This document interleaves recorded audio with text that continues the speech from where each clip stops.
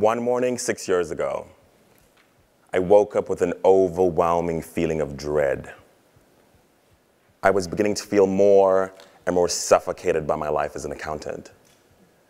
You see, I had chosen this life, but I felt no sense of meaning, no sense of purpose. Not only was I unfulfilled, but I was falling apart. And as I showered that morning, I thought to myself, if I died today, it wouldn't be so bad. I went to work that morning, I sat at my desk and I worked on my spreadsheets like I did every other day. And at the end of the day, I packed up my stuff and I drove to go back home. But on that specific day on the drive back, everything changed. As I was going down the freeway at 70 miles per hour, a big white truck that was in front of me swerved to avoid a broken down minivan. I didn't have time to get out of the way, so I crashed headfirst into the back of the car. As the windscreen shattered, I closed my eyes and braced myself as my car was flying viciously into oncoming traffic. And in the chaos and noise, the first thought that came to my head was,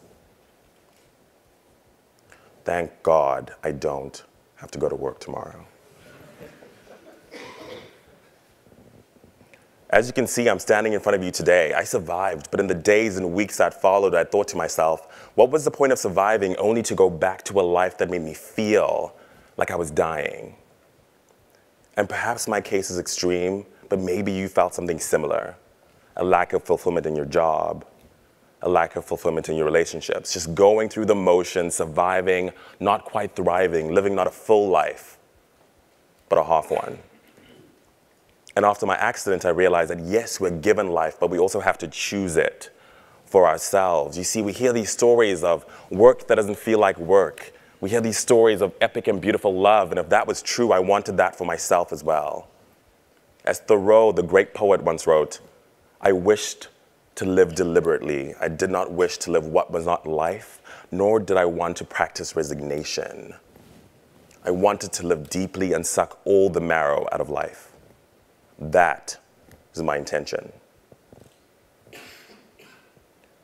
I didn't know how I was going to do it, but I was determined to figure it out.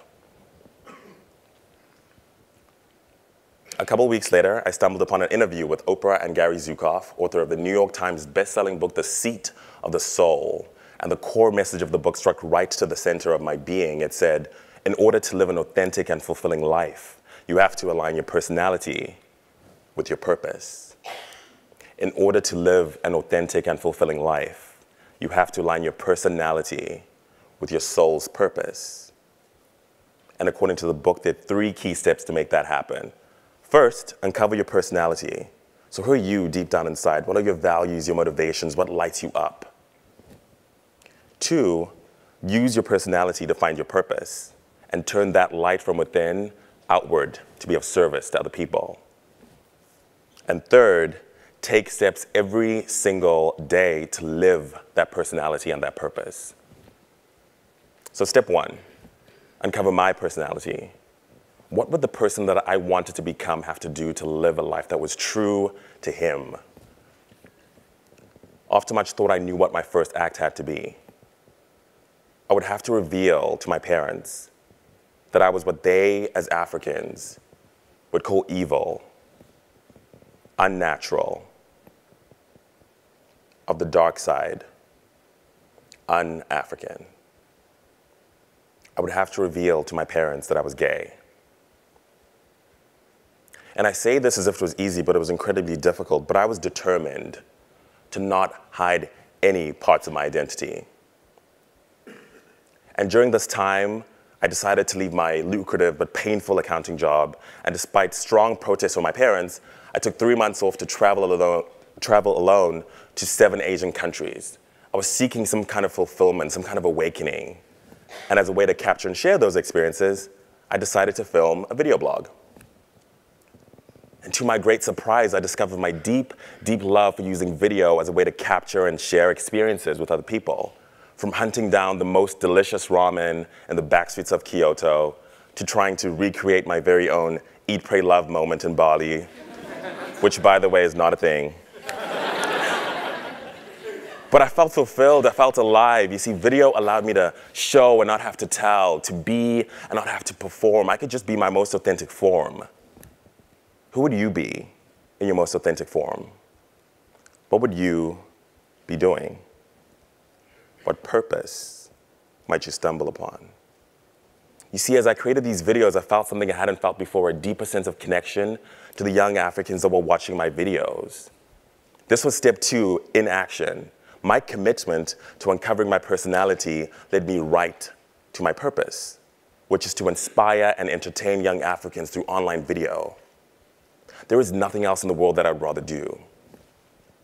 And what I know now, in hindsight, is that it's the commitment to wanting a better relationship, the commitment to wanting a more fulfilling job, the commitment to finding your purpose is the most important step.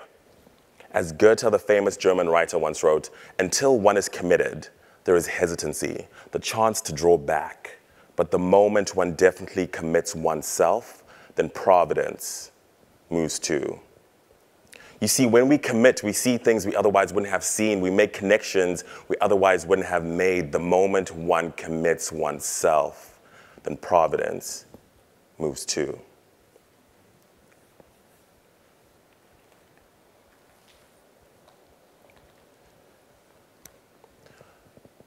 So what did I have to do next? I had to figure out what I was going to commit to. What are you willing to commit to today, right here, right now? Before my accident, I was lost and hopeless as an accountant, but after my travels, I felt alive. I felt fulfilled. The feeling was cellular. I could feel it. It was real. When you commit to uncovering your personality and your purpose, I have no doubt that is possible for you too. That brings me to step 3.